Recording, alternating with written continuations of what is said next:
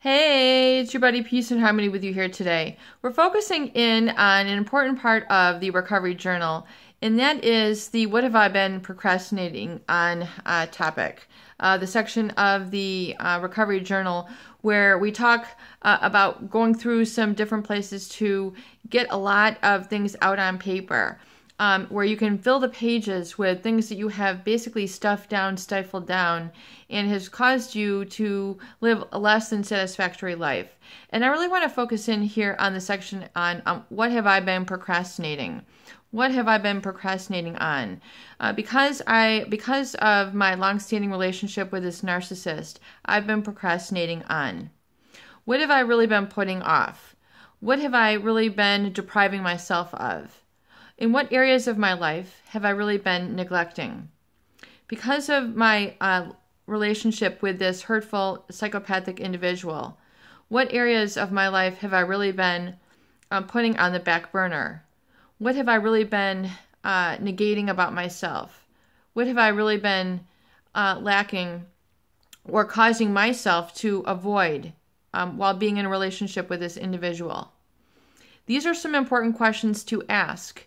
And the kind of answers you might get are when you realize and kind of open up. If you were to just put these questions on the top of one page and allow yourself to fill 2 pages with your own answers, you'll get a lot of information. You'll get a lot of substance. You'll get a lot of content that, unbeknownst to you, these have been occurring and derailing your life.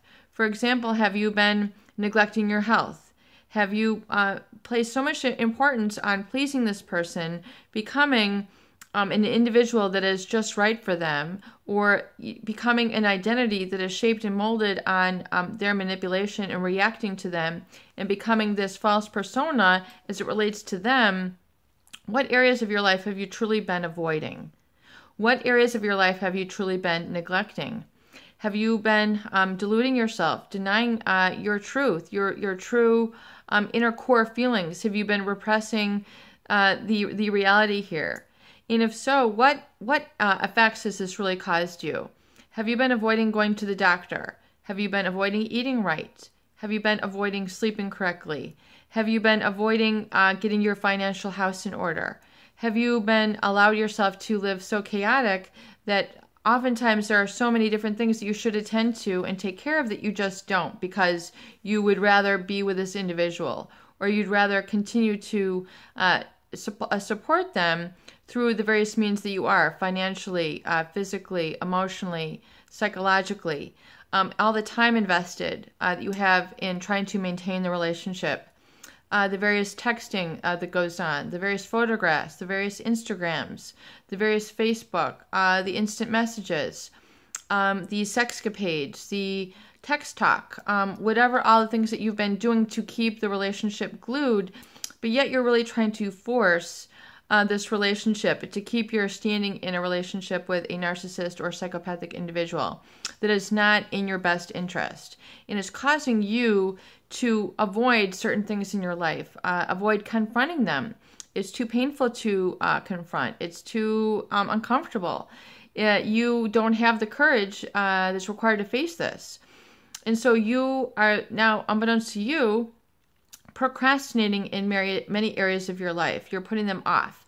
Things are becoming out of kilter because either trying to maintain the relationship or to deal with the emotional aftermath, the anger, the feeling of terror, coming through the gaslighting, the self-regret, the self-reproach, the self-disgust that comes with having felt and been violated through these individuals who have become so toxic and have really, kind of taken people for a ride. That is really what occurs.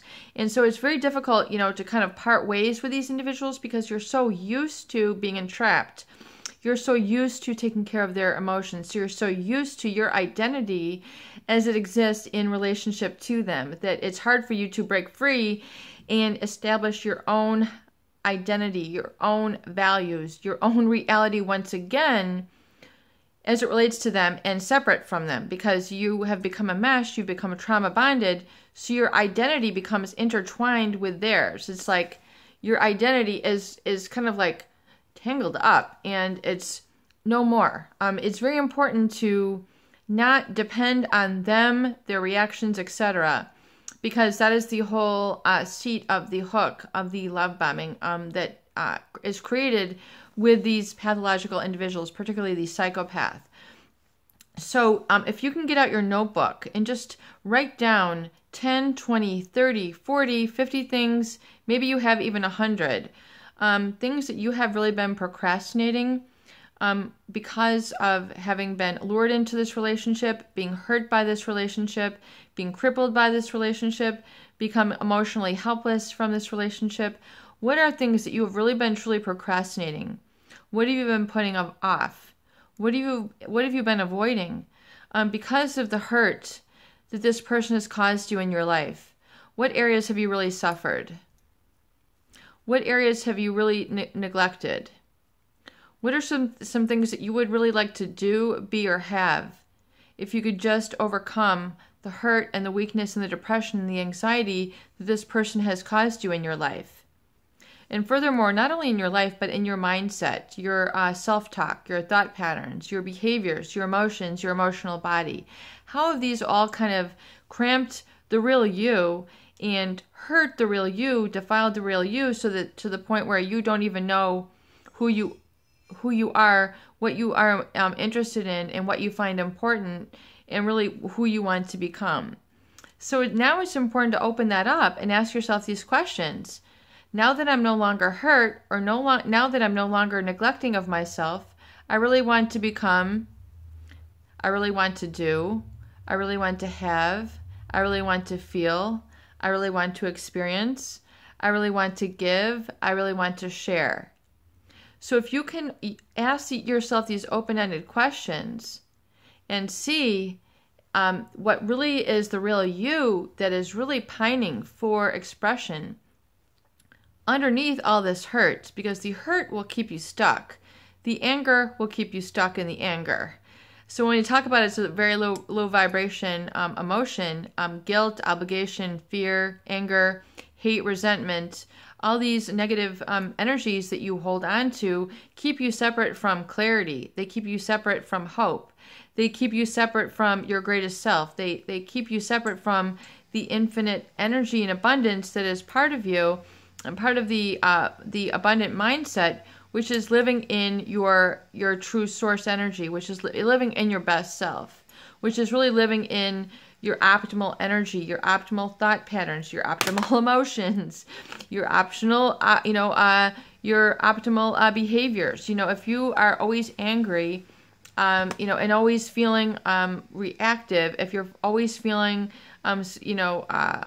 insulted, you're always having to defend and justify yourself, you're actually, now in the life of just living as a victim versus as a victor or as a true person.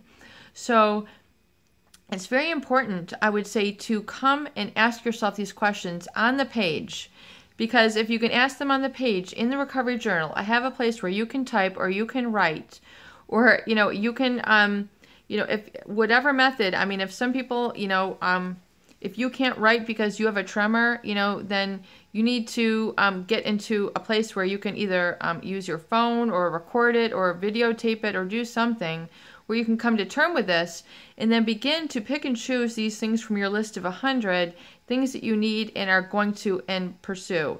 And also I want you to develop your language. So rather than it being, I really need to pursue, I really want to pursue, I am pursuing. Change your self-talk to, I really need to work on this, or I really need to get into a class, or I really need to exercise, or I really need to sleep better, or I really need to, meet some nice people who are more like me. Instead of saying I need to, it's kind of like fear tinged with like, I'm not really going to, like, if the ideal me might do that. So take away the uncertainty and begin to use the language I am. I am eating better. I am sleeping better. I am surrounding myself with people who do support me. I am now feeling at peace. I am now feeling happy. I am now free of the guilt. I am now free of the shame. I am now free of their control. I am now free of their insults. I'm now free of their anger. I am now free of their hostility. I am now free of their violence. I am now free of their hypersexualization. I am now free of their delusion. I am now free of their illusion and the love bombing. I am now free of that. And I have such gratitude. I now have gratitude that I'm free. I now have gratitude that I'm pursuing. I now have gratitude that I'm eating well. I now have gratitude that I'm sleeping well. I now have gratitude that I'm taking care of myself. I now have gratitude that I'm independent, strong. I now have gratitude that I can validate myself. I now know and have certainty and believe in myself that I now validate myself with every step. I now am making positive decisions continually, and I now trust my good decisions. I've now released all the negative decisions that I was making previously, and I'm no longer making those bad decisions. I'm now making positive decisions that are actually most beneficial for me. And furthermore, I'm now no longer engaging in those behaviors to sublimate and furthermore try to inadvertently not heal, but perpetuate the wounds, and I'm no longer exasperating and perpetuating the wounds. I'm no longer keeping those in place. I'm letting those go, and I'm now engaging in thoughts, emotions, behaviors, and mindset that are more conducive to my true happiness, my true joy, my true bliss, and I live that on a moment-by-moment basis, and I'm consistently reminding myself that that is who I am, that's how I want to be, that's how I want to feel, that's how I want to behave, and those are my actions that I'm now taking and reminding myself of every day. And I'm making a note to myself in my recovery journal that this is who I am, want to do, be, do, have, and become and experience. Peace and harmony with you here today. I hope these videos do help. Please share, please subscribe for more great tools, videos, discussion, and support.